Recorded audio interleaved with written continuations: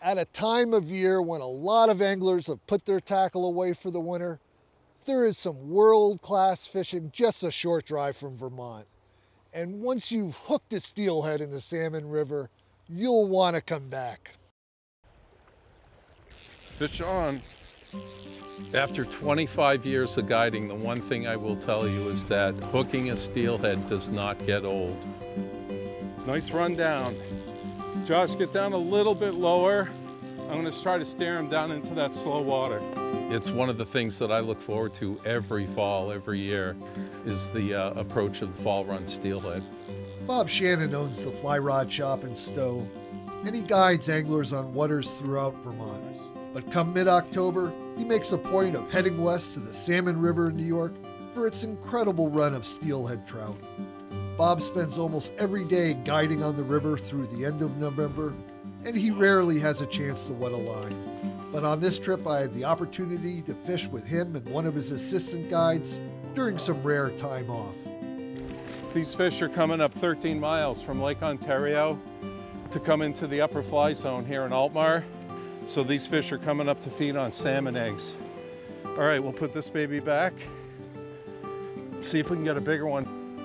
Located in Oswego County, New York, the Salmon River is a sport fishing mecca.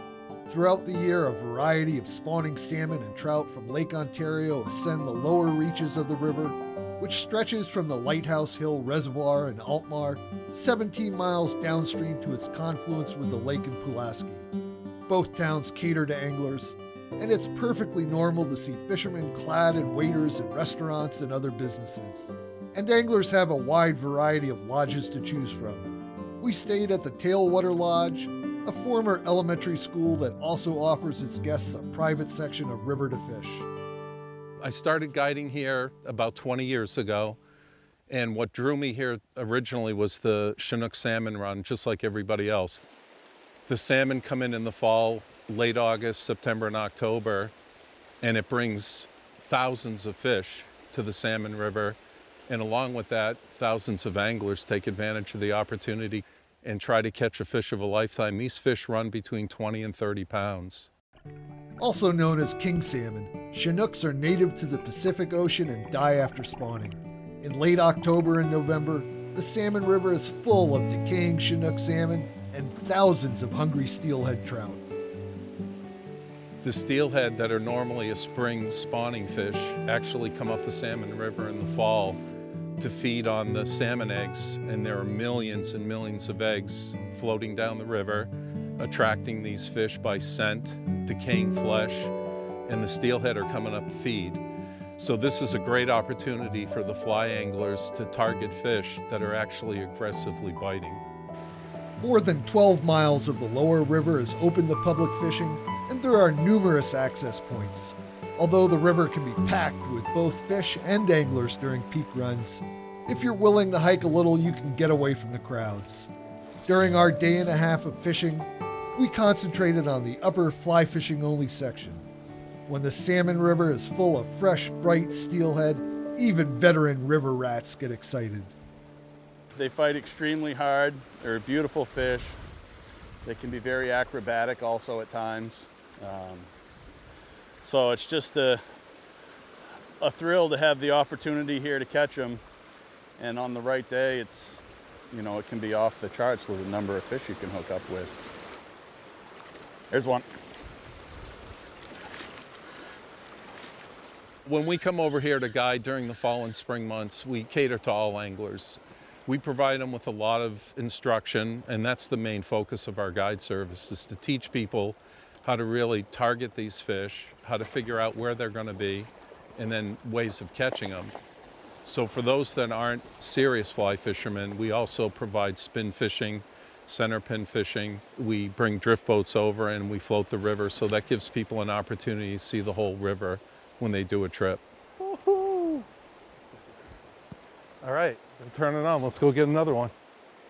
One of the greatest joys we have from the Fly Rod Shop, getting people to hook a giant fish and take a picture. These are Christmas card photo opportunities for people and an awesome experience.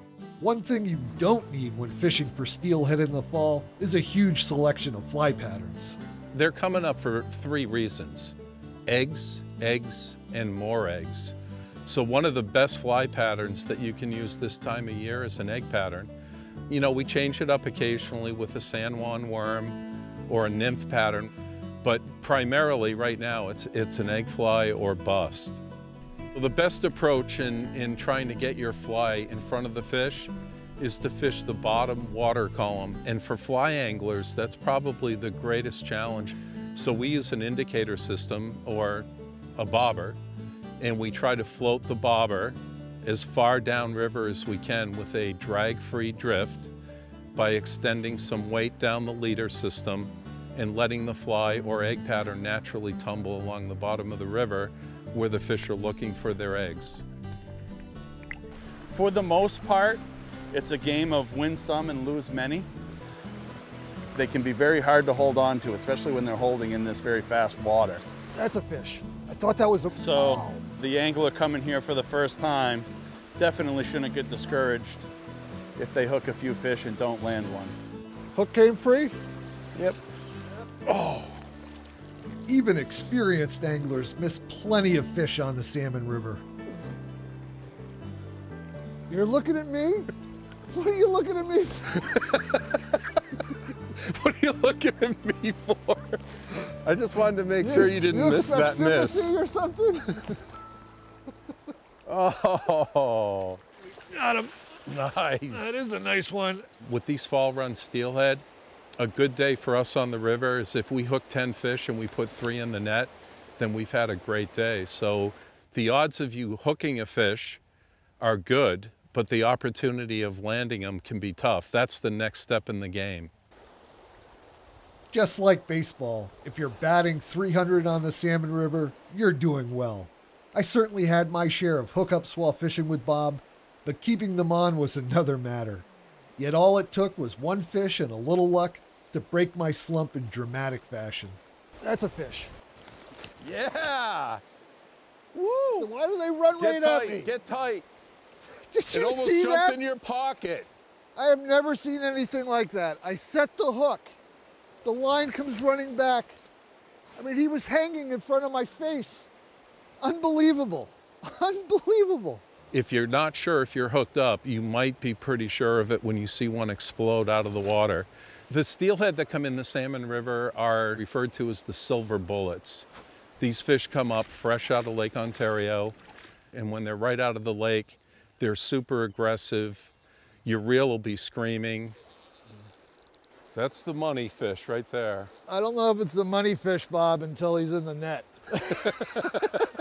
One of the big challenges to getting steelhead to the beach is once they realize they're in that thin water, the next thing they want to do is run back out into the main channel where they've been hanging out. So you're pulling them into shore and they don't want to be there. So when you're by yourself, the odds of you landing that fish drop dramatically. One of the big benefits to having us as a guide is that we've got the big hoop. All right. Hard to believe that's just an average steelhead for the Salmon River. Finally, one that comes tight and stays tight. All right, so Bob, 5 pounds? 5-pounder, that's a pretty average cookie cutter steelhead for the Salmon River. That's unbelievable. 10, 12 is a real good fish. 10, 12 is, you know, pushing it. 18 not out of the question. I don't know how you would keep a fish like that on. It's a battle, 45 minutes. Yeah.